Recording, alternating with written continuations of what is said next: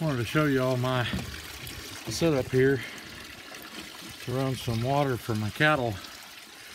I know if you look in the picture over there by the house, you can see a faucet that comes out in my garage and it's froze up.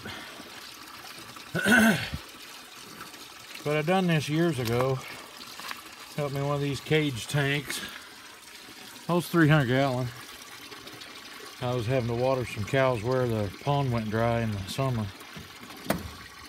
So we took a couple, 3 tanks up there and set out. And I just take them water every day. And here lately I've been doing this when it's cold here.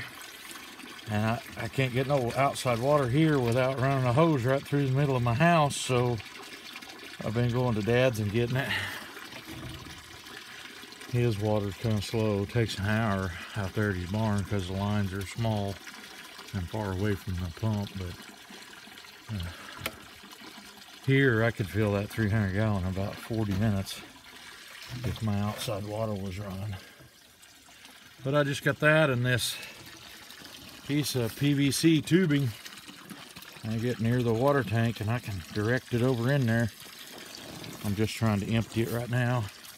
I really don't even want more water than that in that. But our temperature is supposed to warm up exponentially here next few days.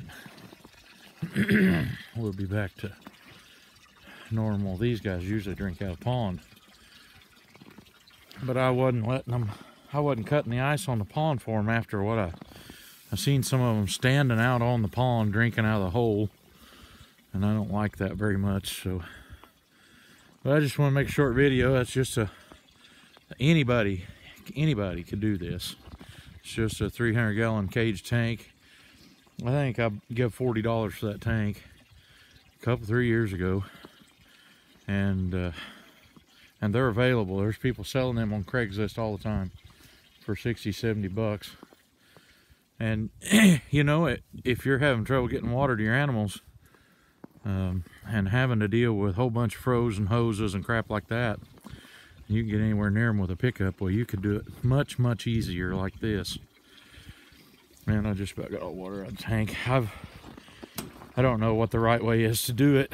I'll probably leave the valve open because it may have a little water in it that'll come out after I set it off or something, but I have to get the water hose. It's been so cold here lately they'll have that valve froze up, so I have to get the water hose and get after that valve and get it shut before I start putting water in it. Like I say, I don't want it to freeze up and bust the bottom of it, so I'm gonna leave the thing running, leave it open.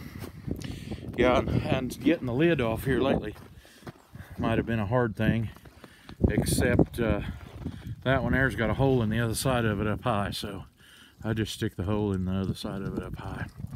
I just wanted to show you that. Maybe somebody will catch an idea here. Thanks for watching my videos. Talk to you later.